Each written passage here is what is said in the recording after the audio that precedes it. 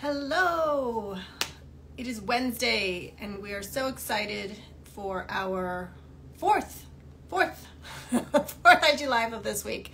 We are chatting today with Karen, the owner of Soul Yoga Collective in South Dakota. So very excited to learn more about her studio. It is a donation-based studio, really making yoga accessible to her community. And there you are. All right, let's see. I'm gonna add you in.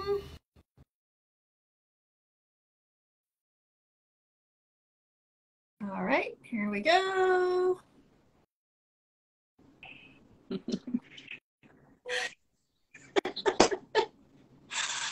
Thank you for teaching me how to tell time. I mean, you learn something It happens. new. It's the whole being time zone challenge. It gets confusing quick. Clearly, I'm very challenged today. So thank you so much for rolling with it and for joining us still. I'm so excited to chat. You are actually our first studio in South Dakota, so that's very exciting to me. Cool. To always be expanding to new areas. So I wanted to can you introduce yourself and tell us who you are and your studio? My name is Karen. I founded this beautiful yoga community. It's, I think, going on 10 years now. I'm not great. I'm date challenged. I'm not great at like dates. So it's been about 10 years. I started kind of dabbling in yoga when I turned 40. I had 4 kids and really just brought in some of the tools and noticed how impactful they were. And so then that kind of led into wanting some education, got a training, came back here to South Dakota. I did my training in Costa Rica, and just started teaching donation-based classes, because what I realized was that income can be a really big hurdle for some people getting into yoga, but it's really those people that it's essential to have these tools, you know, like the people who really are struggling, these can be life-saving tools for them. So I really, and coming from a single income home for years, I was a stay-at-home mom. So I knew about the lack of disposable income. So I just kicked it off as a donation-based project, and the community just wrapped their arms around it, and it continues to grow and it's thriving. And we have people who donate generously, so that the people who are the single mother, the stay-at-home parent, the college age student, the retiree, like nobody is turned away for lack of financial means. Like we find a way to keep them coming, connected to the studio and to this community, which is, we're very community driven and community focused. It's all about community here. So yeah, so that's a little bit about me and how this place came to be. I love that. And it's so true, because I mean, I'm based in New York City, born and raised here too. So yoga classes, you know, and I understand from a business endpoint, they can be very expensive. They can be upwards of $30 per class. And that is really a huge hindrance for people that might want to try an in-studio class. And I love that you have done this and created this and really made it accessible to people. So it's just such a beautiful thing that you're doing. And you've been open now 10 years. I mean, that's amazing. Congratulations. It's a team effort. I can't, to say that this has, sure, I perhaps planted the seed and the idea and just tossed it into the world to see what would happen. But the right instructors came, the people who show up here really have their heart in it. And so it just keeps nourishing itself. It's this beautiful, evolution that continues to grow and expand. So every day that I come here and practice, whether I'm, beside the students or teaching in front, I'm humbled over and over, and it's just immensely grateful for the community, because that is what keeps moving and breathing and alive, and it's a gift to be a part of. And have you noticed in the 10 years, you've probably seen a lot of changes? I mean, the pandemic being one of them, that was probably a huge. What are some of the changes you've noticed in your studio and your community? Has there been a response to different classes or different I noticed that you also have yoga for seniors as well, and you have a lot of these different offerings. What have you noticed that has changed over the years? I think people are becoming more willing to step out of their comfort zone a little bit and try a studio class. In the beginning, our classes were smaller, and of course, people come in and try it out, and people who maybe have been practicing at home, on YouTube, finally decide because maybe a friend came. So they're just be a little bit more willing to try it out. And I think that's the yoga world, you know, in general is expanding into being more of a mainstream kind of thing and not out on the fringes and this strange, mysterious thing, you know. And that's really, I think, how we teach here. It really is about like the human evolution, personal growth, self-awareness. We focus on that, and just we let our students know, like, you practice where you need to practice. We've had people play in Shavasana the entire class, and that's fine. There's no expectation to keep up or a certain way. So I think that would be about it. Just our community seems willing to try something new. I love that. Do you remember your first yoga class? I do. What that was like? I didn't let myself go to a yoga class until I had 30 days of my own thing, because I didn't want to do the whole, oh, it's fun and let me get all the equipment and then be like, oh, I don't like this. So I didn't let myself do that. I did my own thing at home for a month. And then I joined a studio on their 2-week intro pass.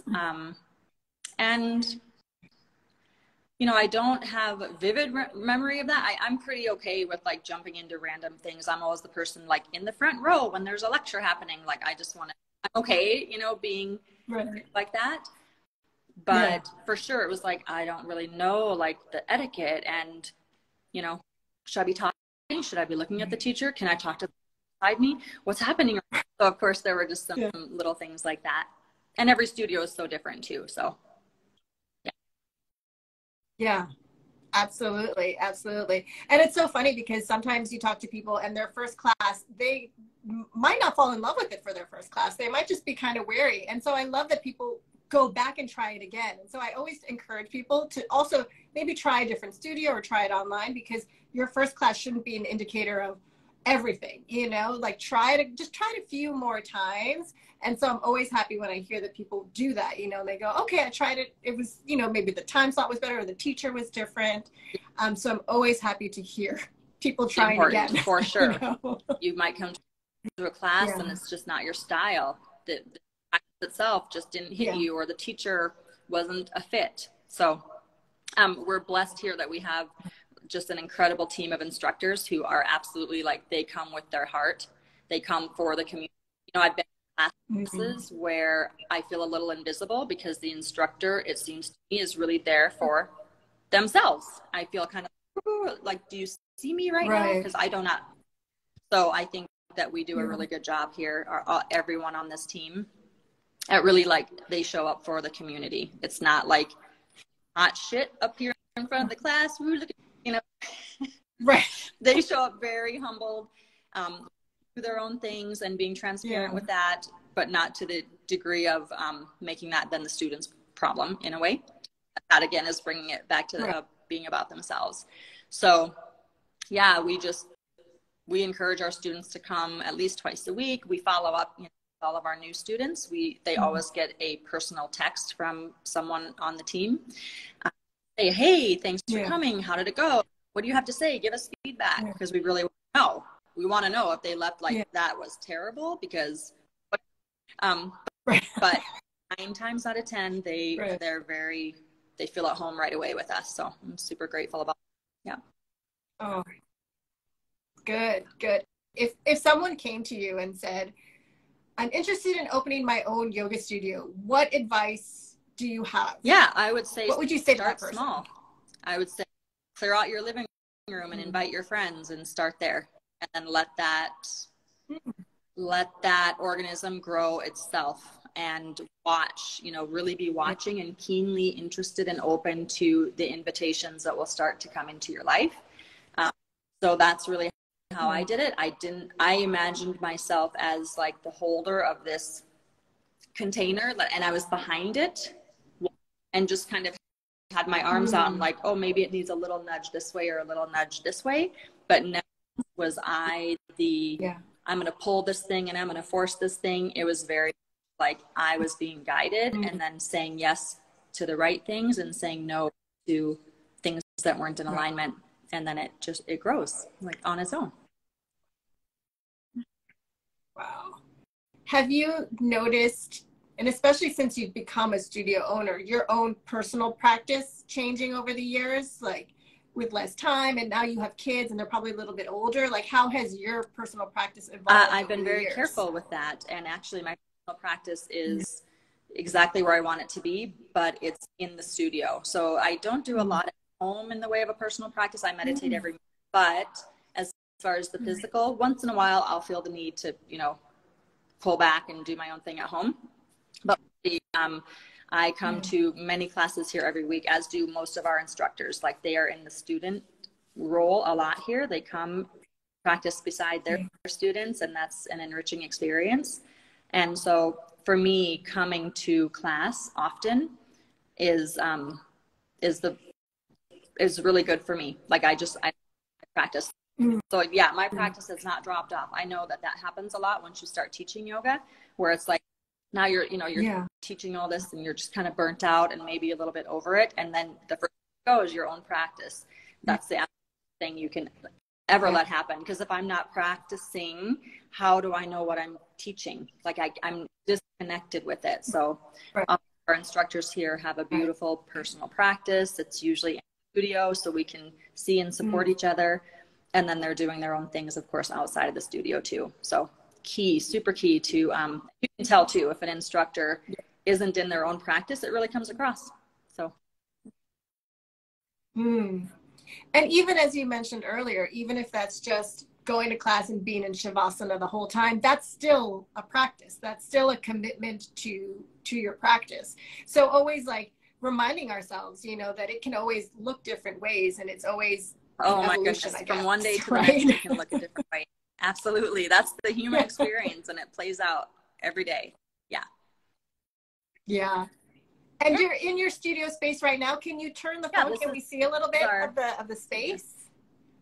Let's see if I know how to operate. There we go. Okay. So this is our larger practice room. We get 50 people in here, and it's full, but our community embraces that. It can be, you know, kind of a challenge, but we're getting 50 people in this room currently because it's winter time and everyone wants to be in the studio practicing. So this is one of our practice spaces. We have heaters, so we have our heated classes in here. Those are far infrared heaters that warm the room up. And then there's more to see here. So this is our lobby. These are our wonderful helpers here, keeping the studio clean and beautiful. So this is our lobby. We made sure when we designed this particular space that we had a nice area for people to sit and be with each other and connect. So this little seating arrangement gets used every day quite a lot. Check-in desk, some healthy snacks. Thank you. And then this is our other studio space. It's a smaller room, and this is where we have our hot classes, and again, the same heat panels, but it's smaller. We pack in the bodies and we get over 100, so we can, you know, have that hot yoga experience here. Yeah. And then, go ahead. And you've been at this same physical location the whole time? No, we started downtown Rapid City, so it's just I don't know, not even a mile from here. And we were there for about 7 years.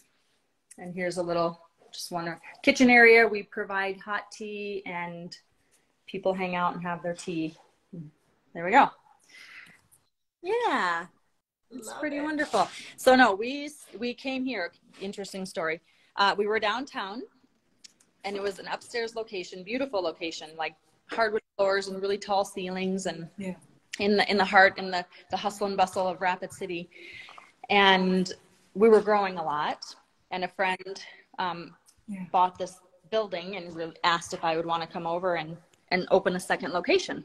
And so I kind of let that, I didn't want to really look at that too much, because that's a whole other beast, right? 2 locations.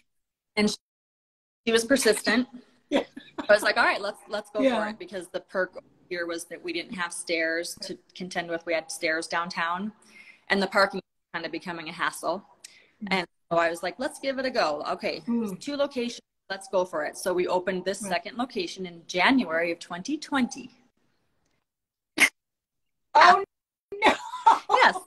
And it went well for, you know, the first month. Yeah. And then suddenly everything happened, right? But we held on to both locations until the end of August of that year. And then I made a decision, and it was, I was so emotionally connected to the space downtown because it was proven, like the business was running well. I knew that it was successful there, and to make the leap, and I had to decide which one am I going to close. So I closed the downtown. Oh my, that's a terrible decision to have to make. It's like, which of your babies am I going to push off this cliff right now? So, but it was the right call because, you know, the parking is so much better here, and there aren't stairs, so we can have all ability levels. Everything is, you know, nice wide doors to accommodate wheelchairs or whatever we need to have here. So it was the right decision. It was, you know, emotional for me for a moment, but then the final time that I left that space and shut the door and walked away, then it was like full focus on this. Yeah. How do you personally, and I always ask this because I'm curious for my own personal self, when you're faced with a decision like that, that's a big decision. What is the first step that you take? You're like, I know I have this huge decision to make. How do you approach that decision? Especially as a yoga teacher and as a yogi, what is the first step that you're going to take? I think the first step you take is getting really quiet and listening. Yeah. Like oftentimes we know the truth. We really do.